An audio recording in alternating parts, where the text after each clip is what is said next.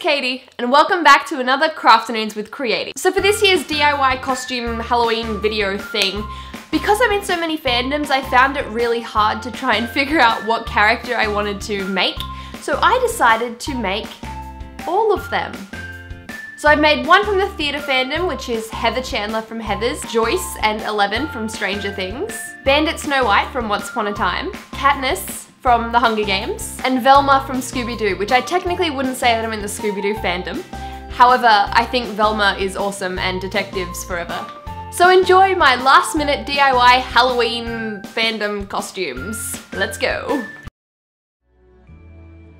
For Snow, I used a loose white blouse and I topped it with a beige vest and a fake fur vest. Then I put it all together with a brown belt. For the bottom half, I used brown tights and brown boots. I also like the idea of carrying a bow, even though I accidentally gave myself welts on my arm because I couldn't do it properly, but it's all in the name of fun. For 11, I decided to go with a blonde wig, however you could also pull all your hair back if you wanted to give the shaven head effect. And I also added the bleeding nose thing by drawing it on with eyeliner because it's creepy and it's awesome. I used a pink dress and then I coupled it with a purple 80s style jacket. She actually has a blue one, but I thought the purple one worked just as well. And then I wore some sports socks with white high top Converse. Yes, Joyce is my fave. So for Joyce, I wore a green jacket and a striped shirt and jeans. I also carried fairy lights and a telephone everywhere because I feel like that's Joyce just summed up. And just yell for Will a lot. For Heather C, I used a red blazer and a white collared shirt. I also wore a plaid red and black skirt with high white socks and black heels. For the croquet mallet, I used a random pole that I found and I stuck it on a toilet paper roll. You know, DIY, you just can't beat it. And of course, I had to have the red scrunchie.